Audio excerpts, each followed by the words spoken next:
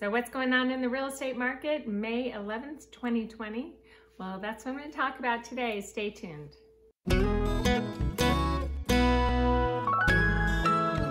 Hi, Annie Baker here, talking about what's going on in the local real estate market in Silicon Valley. We are still in shelter in place, dealing with this COVID situation, and even though some things are starting to open up a little bit, it's still impacting the real estate. And I am not going to sit here and tell you exactly what's going to happen with the real estate market because I don't know, nobody knows. And I am trying to just tell you exactly what's happening with the stats that I have and not make any big predictions. I still think there are a lot of buyers out there and the interest rates for mortgages are still fantastic. So I think buyers will have a lot of buying power when they start to feel comfortable coming out of their caves, all of our little caves that we're stuck in our houses. So I think everything's gonna be okay, but again, what do I know? So let's have a look. What's going on with the numbers in April for our local market? So let's first start off with some general numbers. What has actually sold in the month of April in 2020. And then I'm also showing you the stats from the last 4 years, going back to 2017. Basically, our numbers now are looking very comparable to the February numbers in 2017. So it's not like, oh my gosh, nothing's selling, no one's buying. It's just April is typically a really busy month and a lot of homes are sold. So we are definitely off in that regard. So let's take a look at a specific area. I'm doing Almaden Valley in San Jose.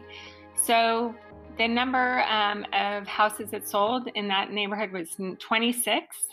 Compared to last month, there were 25, but a year ago there were 38. So clearly not as much moving in terms of selling. The median sales price is really not off too bad compared to a year ago. Now it's 155, it was 158. Last month was 177, but maybe they just had more, expensive houses that sold last year. The days on the market are pretty consistent. Things are still selling. 10 days, 9 days last month, and 10 days a year ago. That's how many days it took to go into contract. There are only 25 new listings this month, though, compared to 32 last month and 40. So the number of homes that were put on the market was down.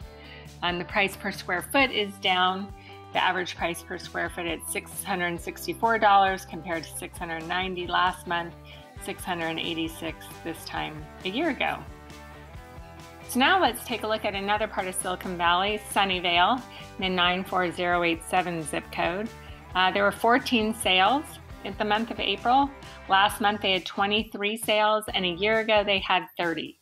The median sales price is down a bit, just over $2 million. It's a little over 2.1 last month, and well, it's a little over $2 million a year ago.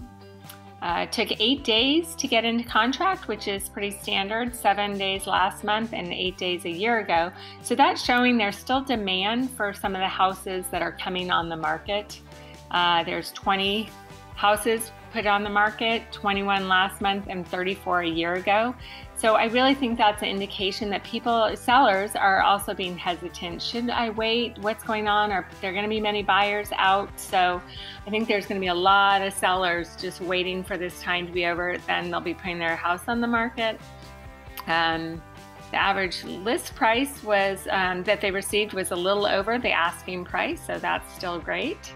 And the average price per square foot was down just a smidge, $1,200 a square foot versus $1,202 last month and up from this time last year. So again, that's to me is showing that there's still some strong buyers out there that will pay for a great house in a great location like Sunnyvale.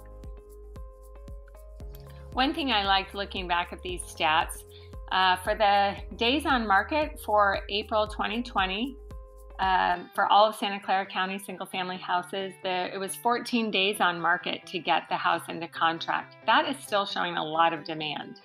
This time last year, 2019, it took 23 days to get into contract. Yeah, there were a lot more sales, but it took a little bit longer to get into contract, and the average sale price last year was $1.68 million for Santa Clara County.